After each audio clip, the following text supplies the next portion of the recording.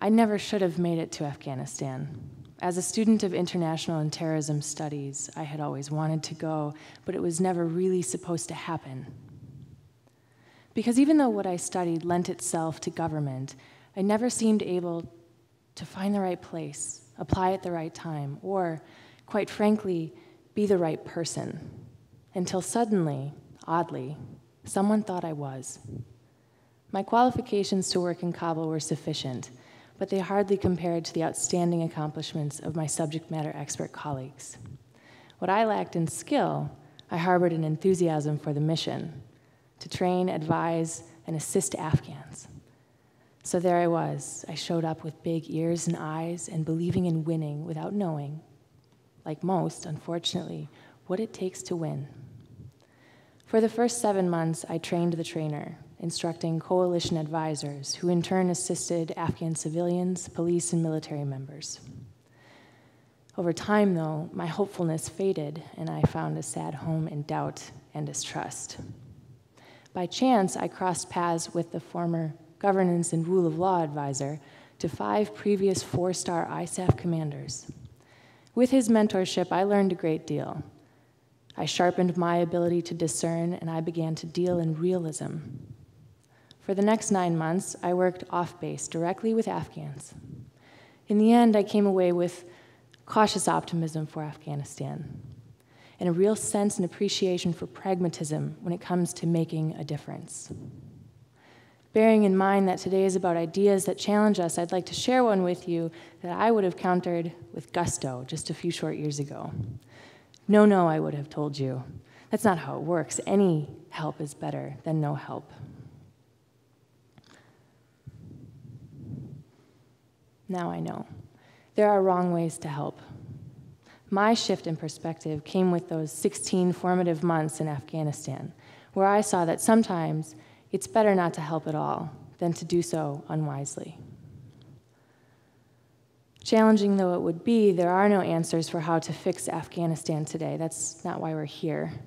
Instead, I have 3 theories about how to help one another and how not to help one another, whether as states, communities, or neighbors.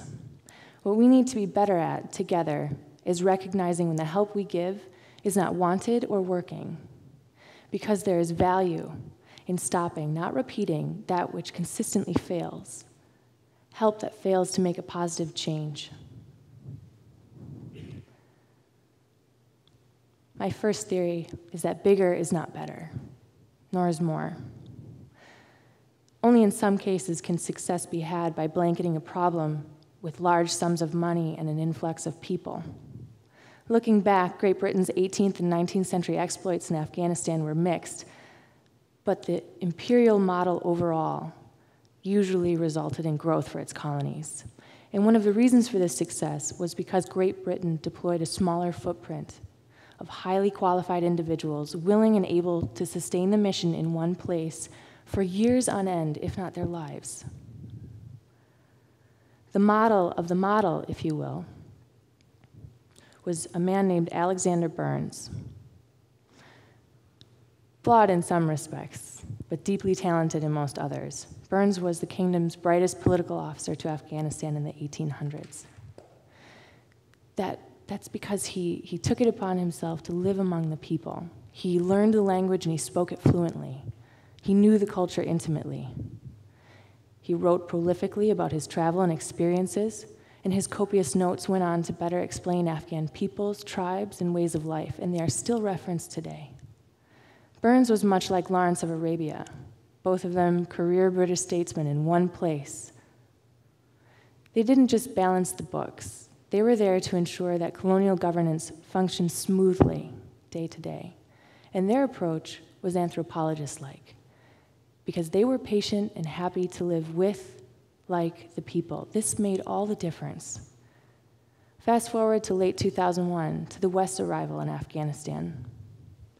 Since then, in 15 years, literally millions of foreigners have rotated in and then rotated back out. This modern revolving door of personnel strains the crucial cultural element needed in Afghanistan above all else, and that's trust. In counterinsurgency, clear hold, build, depends as much on human capital as it does on financial capital, and both can be misused. I would argue, controversial though it may be, perhaps people should be screened before they go to execute the strategy. Do they really care about winning hearts and minds? In my time as a trainer in Kabul, I met more than a few who did not care. Once, while leading a session on Afghan culture and the importance of greeting one another, greeting their counterparts in Dari, the local language, a DoD civilian rolled her eyes and interjected, "Why should we say hello to them? What have they ever done for us?" I was shocked. Mostly I was discouraged. The mission is to help Afghans in Afghanistan. If you cannot bring yourself to say hello, what are you doing here? It made me wonder. Money-wise, millions of dollars are spent per hour in Afghanistan. A great many things have been done with this amount, though not without error. Issues began when, instead of asking how much to borrow this land, often the modus operandi was to transfer cash. When additional space was needed at a later time or in another space, there was less maneuverability to negotiate. The West's habit of paying exorbitant sums in a country with as staggering poverty as Afghanistan, it went on to limit our long-term sustainability, influence expectations on both sides, and affect their culture. Always problematic in Afghanistan is a penchant for graft. Tidal waves of money made it worse. Corruption has been deemed the most significant threat to stability in Afghanistan. Two examples spring to mind here. One quite big and well-known, the other less so, but more prevalent. First, Kabul Bank was new to the development scene in the early 2000s. By 2010, just under $1 billion had been swindled from its depositors by the Afghan elite. Second, an Afghan military commander, part of a training facility, agreed to build a separation barrier between male and female barracks because the women were being harassed. This was a project to be done with foreign funds. When the money was allocated, he took it and he built himself a personal pool. People are an investment when it comes to helping others, especially in Afghanistan, where there is nothing without trust. What would it be like to scale down the mission, go back to those willing and able to live, work among Afghans for the long haul? I think there would be value in that old-fashioned diplomacy. It would cost less, there would be less opportunity to steal, and I bet there's a strong chance that Afghans would enjoy more stability than they do now. My second theory is that change is restricted when change is forced. During the Taliban, there were no women's rights in Afghanistan. Afghanistan still ranks among the lowest in the world at gender equality and integration. In March 2015, a young woman named Farkhunda was violently killed by a mob in downtown Kabul. President Ghani promised justice when, in reality, the lawyer representing the victim's family was quietly asked to step down from the highest levels of government. Judicial proceedings for the men, and some women actually, who beat Farkhunda, who ran her over and dragged her by car and then lit her body on fire, were appalling. There were hundreds in that crowd. Only 49 were accused. Less than half were formally charged, and every sentence was later reduced. Unfortunately, to many conservative Afghans, women just do not have the same rights or worth as men. Even so, there is concentrated effort by the West for Afghanistan to incorporate women into its national security apparatus. In order to do that, Afghanistan has agreed to implement international law in the form of a UN Security Council resolution that enables women to participate in post-conflict reconstruction. Now, there are some who genuinely want and actively strive toward gender integration in Afghanistan, but this decidedly new initiative is not as idealistic as one would hope. In fact, it's bolstered in large part by substantial financial incentive, as seen in the last case of that missing separation barrier.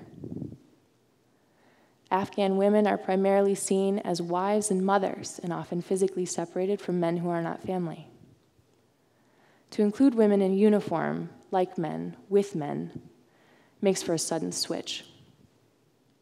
It's presumptuous for foreigners to come in and announce, "We have women in our armed forces, so should you." That's misrepresentative of real change, I think. Real change is not that easy, and here's why. In 2010, the Afghan government set a real ambitious goal. We want 10% of the national defense and security forces to be women in 10 years. 5 years into that goal, 0.5% of the army was women, and 1.5% of the police was women.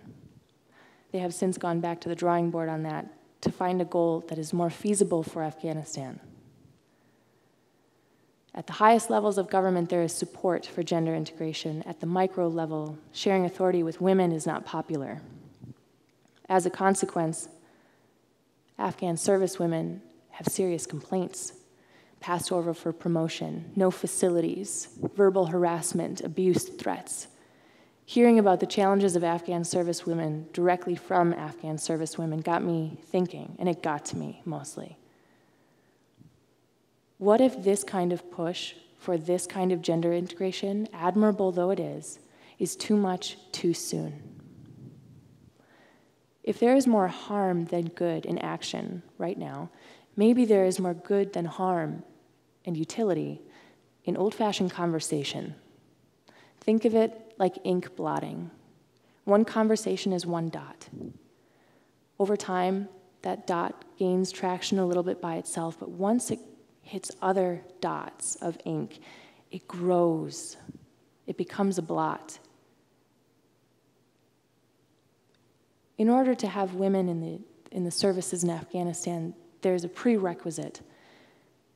A woman cannot sign up by herself. She has to have the permission of her father, brother, or her husband. That's why this is called gender integration, both of them. That's why it's important to create that exposure first. If you're going to have Afghan women serving their country, perhaps having weapons, this is a drastically different thing. You need to talk about it first. Ergo, the value of all-encompassing conversation, whereby you introduce an idea to a people before that idea simply manifests itself, before people can accept it.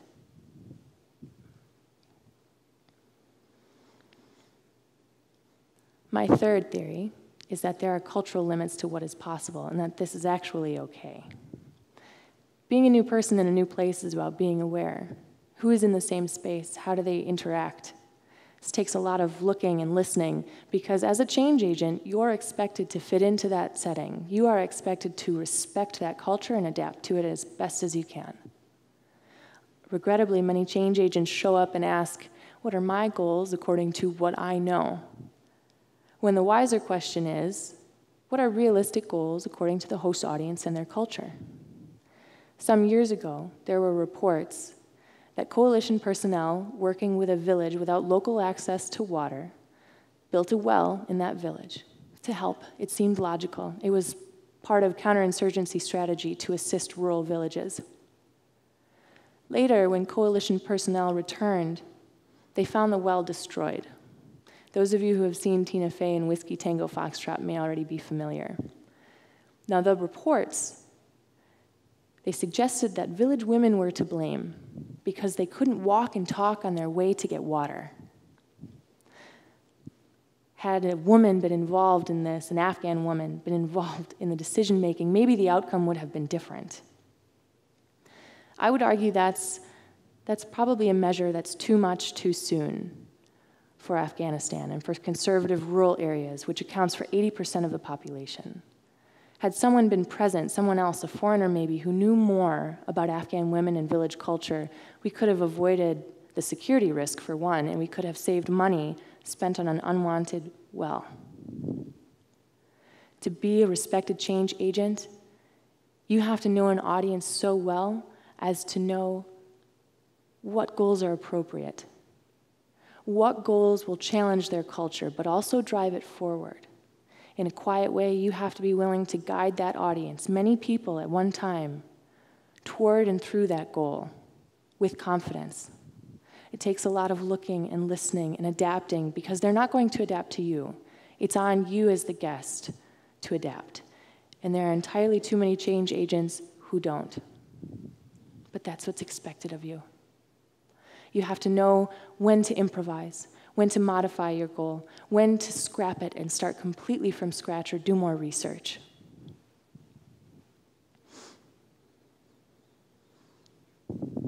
In April 2015, after that conference, I got a chance to visit a Kabul orphanage.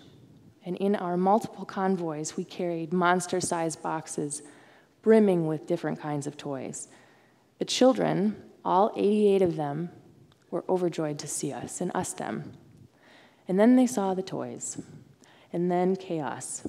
Because they had nothing, they wanted everything.